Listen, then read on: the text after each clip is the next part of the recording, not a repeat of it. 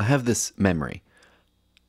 I'm in my great-grandmother's bedroom in my grandmother's house in Roslindale, Massachusetts.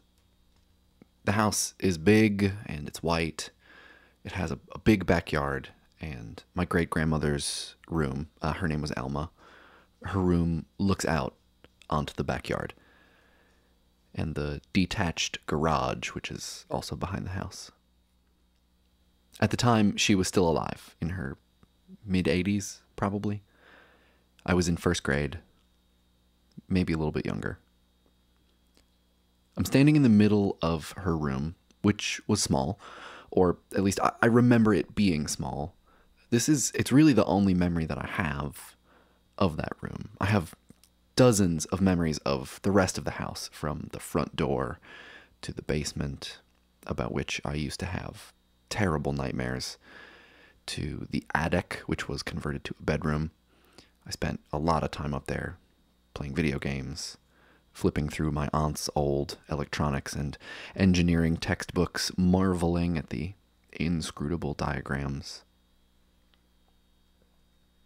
But my great-grandmother's room, I didn't spend a lot of time in there. I peered in a lot. It was right next to the bathroom, but I rarely passed through the door.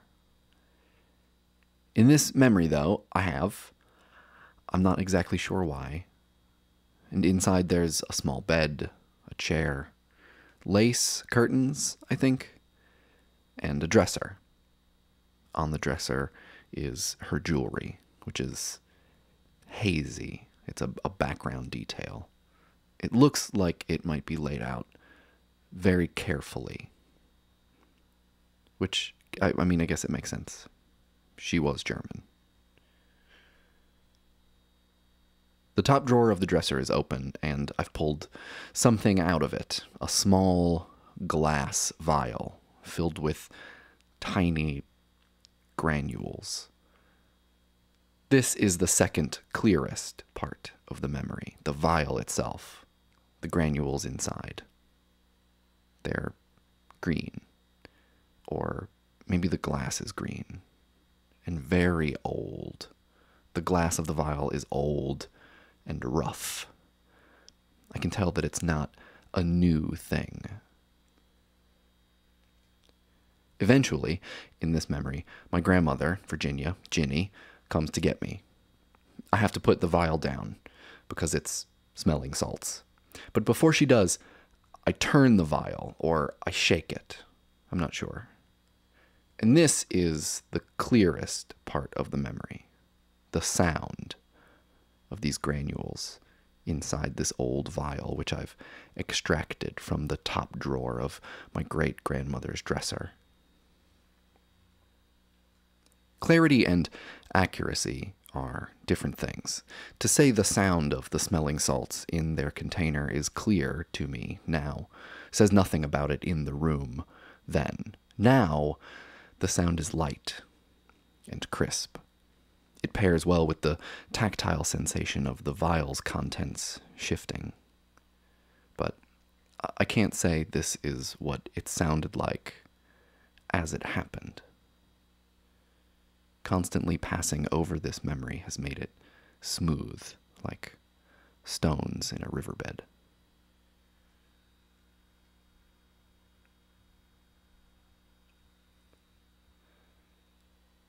Echoic memory is what they call the buffer that allows you to understand words and sentences, among other things, audio.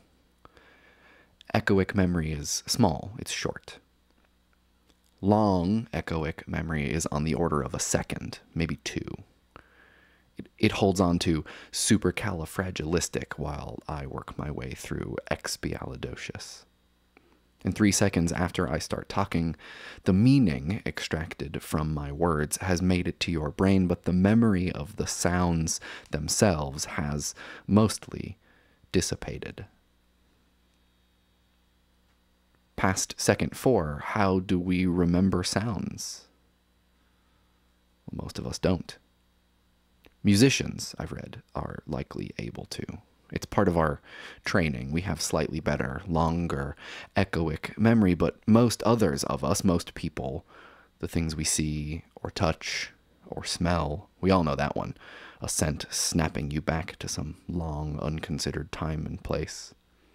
Input to those other senses is more likely remembered, exponentially so, than things heard. Those things are quickly forgotten. They quickly fade, as echoes do.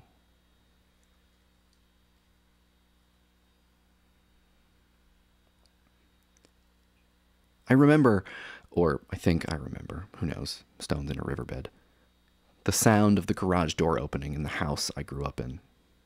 I went to public school in the suburbs of Boston until I was maybe 12 or 10. I would go to my grandmother's house after school, where she would make sandwiches, and I would occasionally look through my great-grandmother's things, apparently.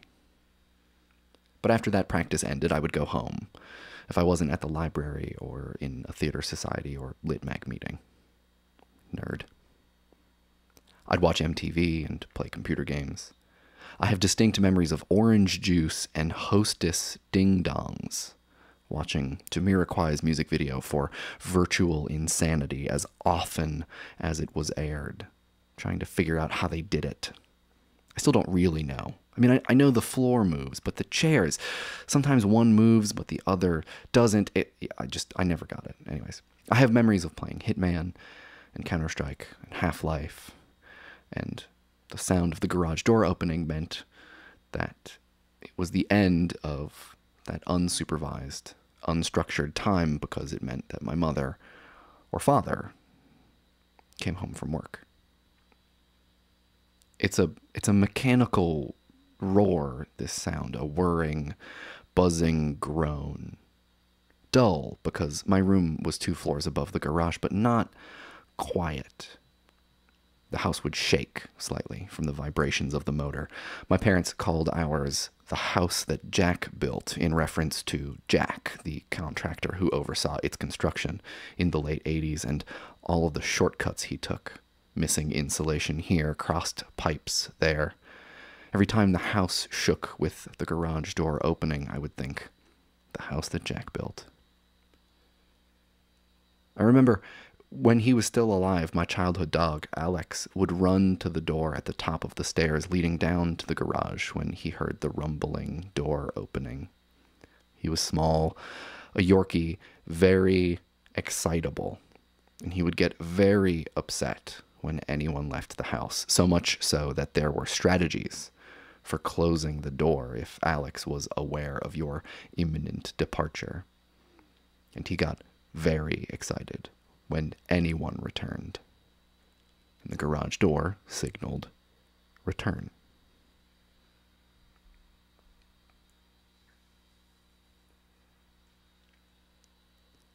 Episodic memory is the memory of an experience, of a time and a place subjectively held. That hike up the mountain when you were 7, walking through the cranberry bog when you were 13, last week at the bar when that guy tried to pick a fight with the bouncer. Semantic memory is the knowledge we build about the world, often through experiences which can become episodic memories. Semantic memory deals with mountains, episodic memory, that one mountain. Semantic memory, facts about cranberry bogs and walking through them. Episodic memory, that one day in Hyannis, in the bog, on the way to the candy shop. Semantic memory is that the loud, whirring, buzzing sound means someone is home. Episodic memory is that time Dad came home with KFC. Episodic memory and semantic memory are intimately linked. They are mutually dependent and both heavily dependent upon one's culture. There are things we consider worth locking away. Culturally, we tend to emphasize the visual, so it makes sense that our memories do the same. Episodic and semantic memory are also deeply embodied. There's clinical support for the claim that we construct more semantic memory when we are well, when our lives are stable and uninteresting, but more episodic memory when we are ill, when there is trauma or upheaval, which is cruel, and is why I can revisit maybe a shred of memory, one snippet of one afternoon on the beach with my family as a kid, freeze frames from one or two discussions in college, or the first 5 somehow impossible but somehow carefree years I lived in New York. But in vivid detail, I can revisit my Aunt Phyllis in the hospital, the machines beeping and whirring, her labored breathing, and my family talking in the corner about all of the things you talk about when the last thing you want to talk about is really the only thing that anyone wants to talk about. And I can recall in smooth, polished, overproduced detail the crunching sound of the first car crash I was ever in. My girlfriend and I, who were fine, as was the other driver, shouting. I remember thinking how infernally satisfying that smashing sound was when it happened, and how I would try to forget it, but I knew I never would.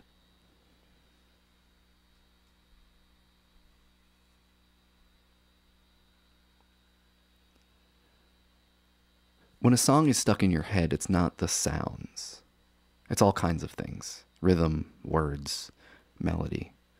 Catchiness is not a sound, it's something else. Echoic memory plays a part in this process. Your short-term recollection of sounds cements additional content or meaning in your memory. That's how jingles work.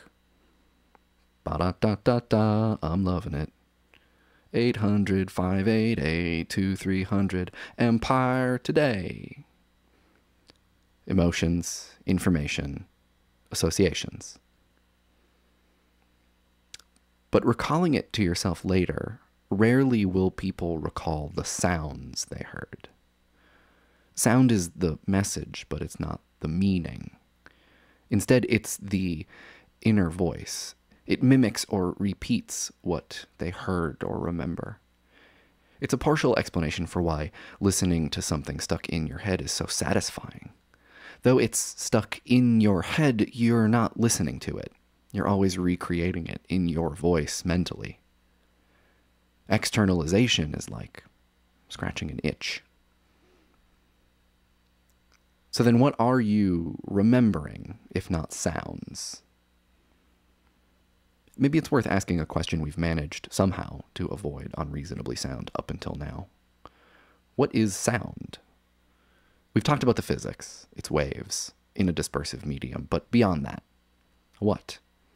Are sounds things, events, characteristics of objects, of the listener?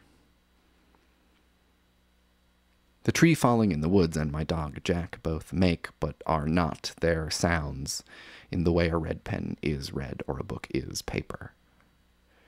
And the sounds you hear in your head, whether it's your inner voice recreating a jingle, some vivid memory of a sound from your past, or even tinnitus, or that thing where you think you heard your phone vibrate, but it didn't. Those aren't made of waves propagating through a media. So do they count as sound? There are many positions on what sound is. Too many to describe them all right now, but 2 philosophically meaningful takes describe a sound as properties or event-like individuals. If considered as properties, sounds can be taken as secondary qualities of objects, a characteristic of a thing received by our sense of hearing, something which doesn't exist outside of our perception of it.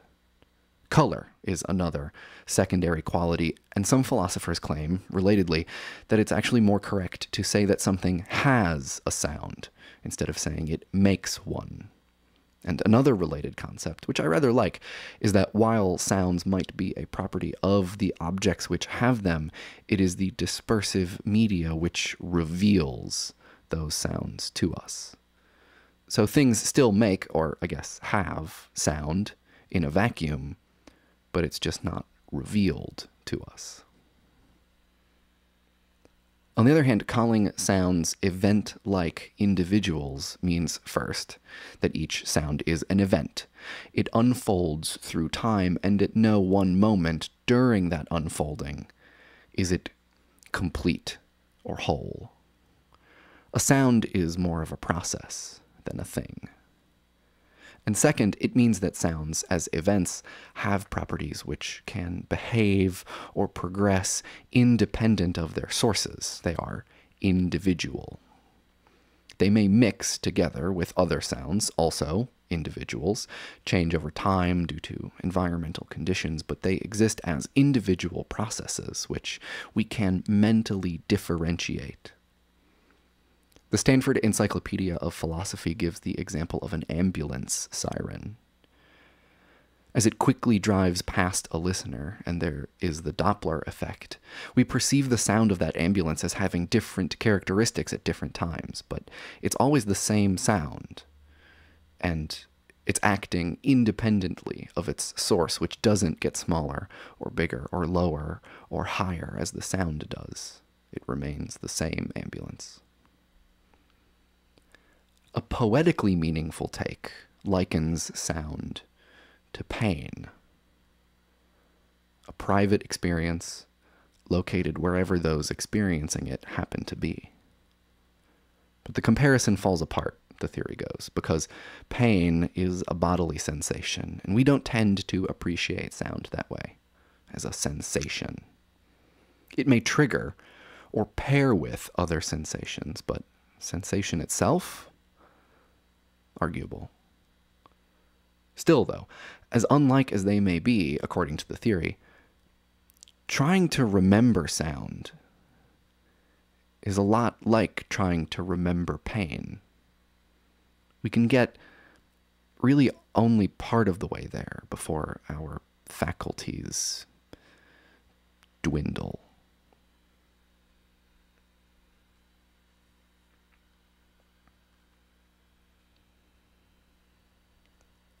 A sound is quickly forgotten if it's heard amongst other sounds. For echoic memory, there's something called the suffix effect. If information transmitted sonically is followed immediately by some meaningless or distracting noise, our echoic memory suffers. That's why jingles are always at the end of commercials. A cynic might say, those sounds are going to be forgotten anyway. A cynic might say, commercials don't end. There's always more commercials.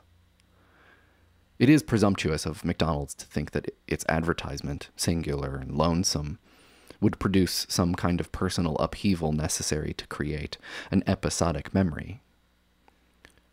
Like popular music, their game is repetition. You hear it over and over and over again, so it becomes semantic. Not one particular instance of the jingle, but the jingle in general. And this is how voice impressionists do it, too. The characteristics of famous voices become part of our semantic memory. So if the characteristics are imitated well, and the qualities are close enough, not too deep, high, fast, slow, smooth, or gruff, depending, the impression works. Impressionists don't capture the sound of the voice, but reference our always fading, echoic memory of it. Have you watched an old episode of SNL recently? Maybe one where Dana Carvey does his best George H.W. Bush or Sherry O'Terry doing Barbara Walters? Once ubiquitous figures whose voices have since evacuated public memory.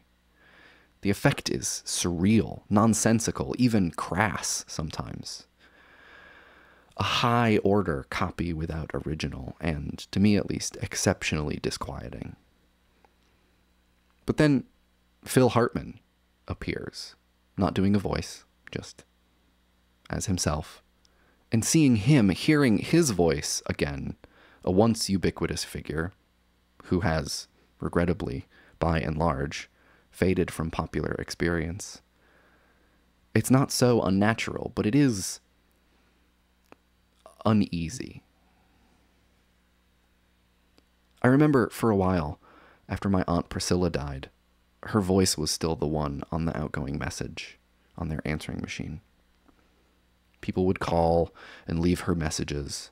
They would call and wish her a happy birthday, or just to say hi, the way that we might do now on a Facebook profile, the way that I have done on a Facebook profile. But also just to listen. Calling and then leaving a message always felt compulsory to me. The message left was the follow-through, but not the aim of the action, which was just to hear Priscilla's voice again. The recorded voices of the departed become more like music, like a song stuck in your head. You can endlessly recreate it in your own inner voice, but it's not the sound that you possess, just some bits of information about it. A reconstruction.